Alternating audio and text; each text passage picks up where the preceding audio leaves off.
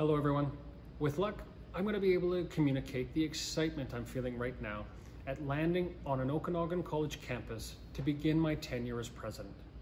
I'm incredibly eager to visit all of our campuses and learning centers and hopefully meet you in person to learn more about this great institution and the incredible opportunities ahead of us.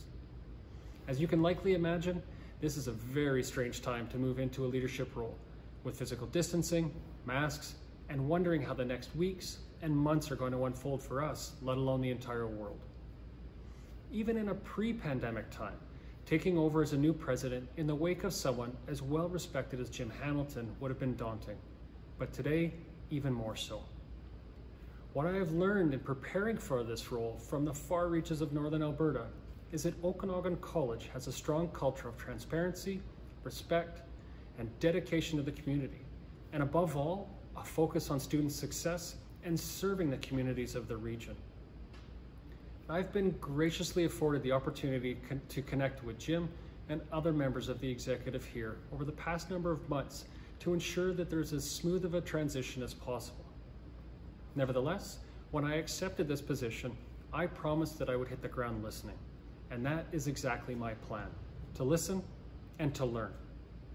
Fortunately, I come with an experienced set of years, potentially the benefit of years in senior roles at other institutions, and time spent in the front of a classroom. And while our circumstances prevent me from meeting the many great individuals that make up the college's community in person, I know that time will eventually enable me to do so. In the meantime though, know that I will be working through other means to be able to meet, to connect, and to learn from you. Before I even get started, I know that it's going to be an adjustment to a different way of operating and a completely new set of acronyms here in British Columbia. So bear with me as I learn these nuances. I promise I'm going to come to understand them and in time even contribute to them. Now I know that each institution has a distinct personality, and I wouldn't be here if I didn't appreciate Okanagan College's personality and flavor. And certainly OC's mission statement completely resonates with me as someone who believes wholeheartedly in the transformative power of education. Now the months ahead are going to be busy ones. We first have to sort our way through the pandemic and chart the way into a post-pandemic reality. We will need to develop our next strategic plan, and while much of the work still needs to be put into developing the creation process, know that I will be turning to you for input, feedback, and opinion as the plan is developed. I am also hopeful that the planning process will give me the chance to meet many of you personally, either virtually or in person, depending on our circumstances at the time. Now, before arriving, part of my homework was to understand history. So I do know that Okanagan College will be celebrating its 60th anniversary of serving the region in a couple of short years. And I'm looking forward to working with you to think about and shape the college's future while we leverage and build on its incredible history. In the meantime, I recognize that I'm the proverbial new guy. Know that I will need to learn as much as I can so that I can contribute in the best way possible. And so to that end, please forgive me if you find me making the occasional mistake or referring to something in a way that doesn't make sense.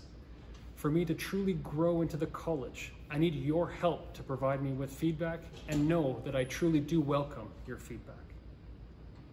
I listened intently during Jim's retirement as speaker after speaker remarked on the respect they had for Jim Hamilton and Okanagan College. I also heard Jim emphasize that the success of Okanagan College has enjoyed regionally, provincially, and nationally were due to the tremendous commitment of the people that work here and the strong foundation we had to work from when he stepped into the role. Now I hope to build on this strength together.